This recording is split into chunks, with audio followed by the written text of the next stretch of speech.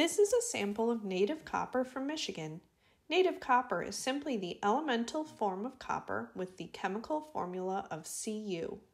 Copper has a Mohs hardness of 3, a metallic luster, and is ductile, meaning that it can bend easily.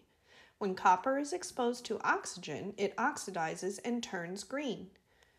Native copper is one of the only minerals to occur in a native form. In its native form, it routinely forms as irregular masses, but it can sometimes have a cubic crystal structure. The name copper comes from the ancient Greek word kyprios, meaning of Cyprus. Cyprus was where copper was mined for ancient Greece. Copper also has a high electrical and thermal conductivity. This means that it is used in electrical wires throughout the world.